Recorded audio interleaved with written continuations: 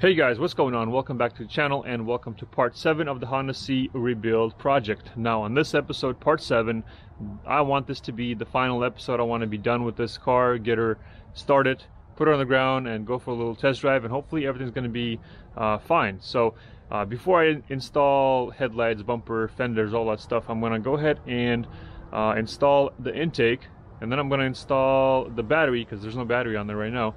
I'm going to connect all of that, double check everything, make sure everything is connected properly, all the hoses, the little connectors and everything, and then I'm going to start her up and fill her up with fluids and see and hope there's not going to be any kind of leaks on the radiator, because I had to on the previous episode I had to straighten out the radiator a little bit. It was not a true square, it was kind of, you know, tilted to the side. So hopefully there's no any sort of damage that I didn't see. Alright, so I'm going to go ahead and fill up the radiator with fluid, connect the intake and connect the battery, and then we're going to start her up and see how she does.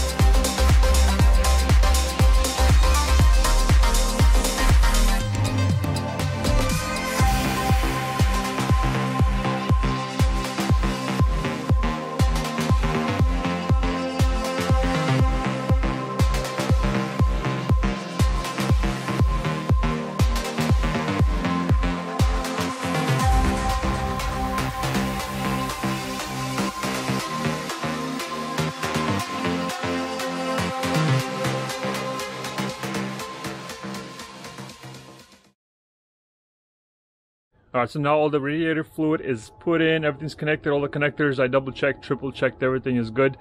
The battery's connected, battery has about 12.6 volts, so it's fine. So now I'm gonna go ahead and give her a start and let her idle and see, hopefully there's no leaks, and I'm gonna wait for her to, you know, run and warm up to normal temperatures, and then hopefully that starts circulating the coolant and the thermostat starts opening up, and then I'm going to add a little more fluid as it goes, and then I'm going to close up the cap once the fluid starts rising. Basically you want it to kind of warm up, circulate, but you don't want it to warm up too much because then obviously it's going to start coming out of the radiator. So you want to catch it just in time, and then after driving for a little bit I'm going to check it again, add some more fluid as I go. Alright, let's give it a start and see how she goes.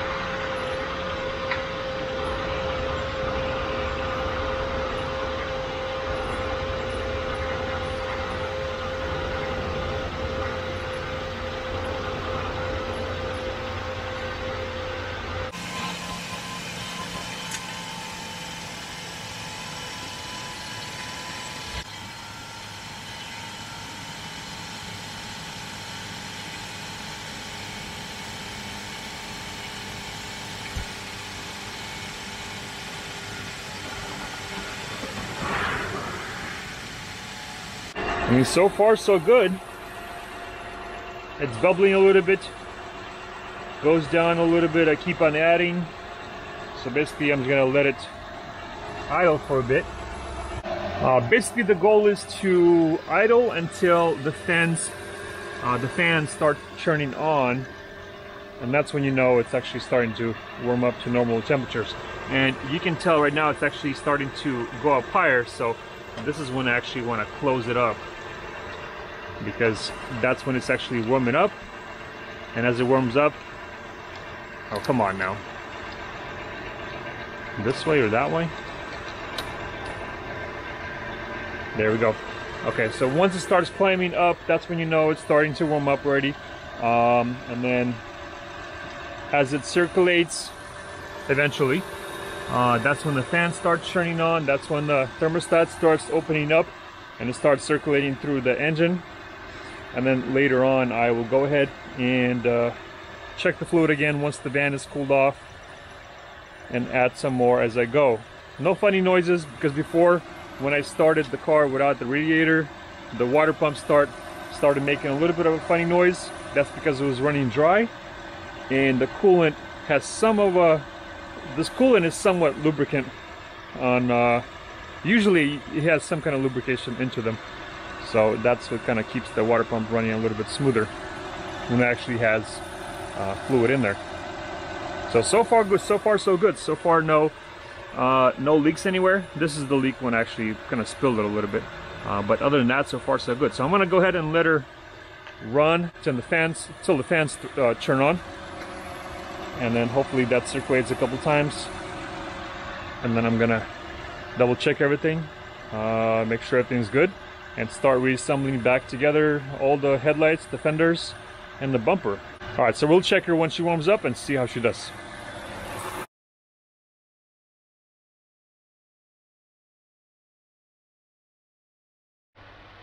All right, so after waiting for a bit, the fans finally turned on, but they turned on only for a few minutes. Basically, when the engine got to about, I don't know if you guys can see that, but it's 180 right now.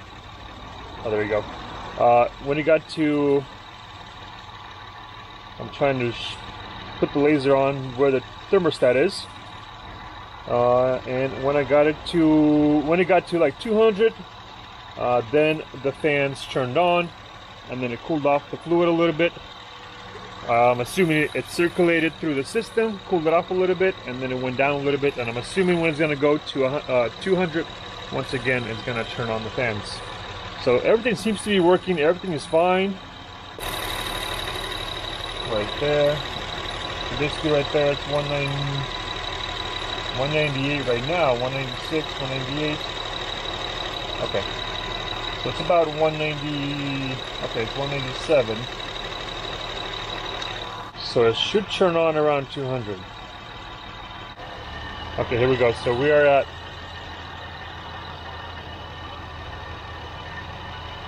I don't know if you guys heard that, the fan turns on.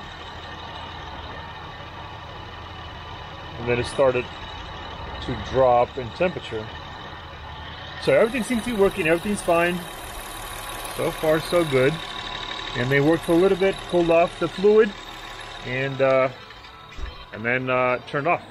Alright, so now that everything checks out, everything is good, no leaks, everything is pretty much good to go.